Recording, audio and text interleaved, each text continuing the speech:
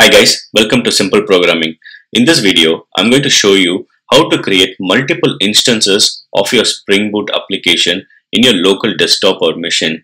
And then let us take a look at how the data is represented in the Eureka server console as well as the Spring Boot admin console. Let us go ahead and create multiple instances. For this, what you have to do is go to Run and click on Run Configurations. Go to the Spring Boot app run configuration and click on New. Give a name for your run configuration. Let me say I'm going to give it as admin service port 8004. Click on project and select your project. In this case, it is going to be admission service. And then search for the main method. The main method is present in the admission service application. Select that. Then you have to mention the port. Click on environment tab in the run configuration and click on new. We all know that the port is allocated to the server.port environment variable.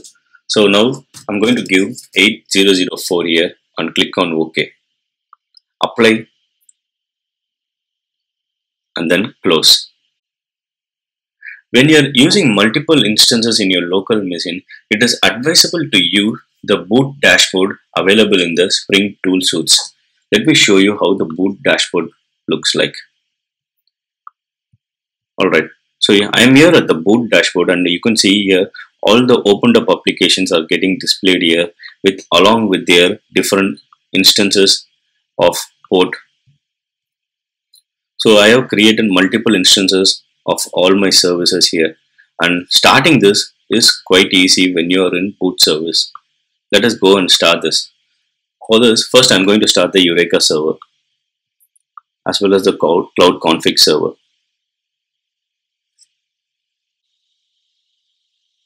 Okay, so both the cloud config and the Eureka server are up and running. Now let us go and start all our services.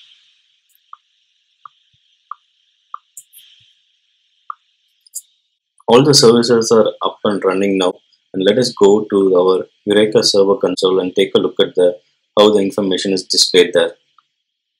So I'm here at the Eureka server console. Let me do a quick refresh, and you could see here the information about the multiple cluster is displayed here. The admission service has 4 different instances running. The log service has 3 instances running. The student service is running at 3 instances, whereas the Zool has 2 instances. I renamed the admin service to admin server to be appropriate. That's why you are seeing it as down and up. This information will be reflected in a few minutes. So let's give it some time. So before that, let's go and take a look at our Spring Boot admin console.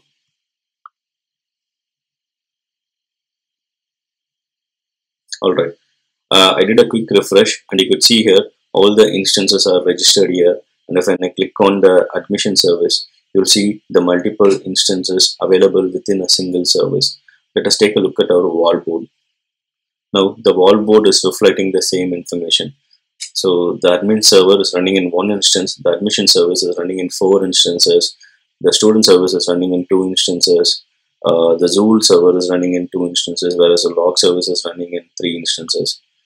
So now do you see the real advantage of using the Spring Boot admin? You could consolidate all the information about all your instances in one single UI application, which will give you a better monitoring and better control over all the running applications in a distributed network. Thank you guys. Please subscribe for more such videos.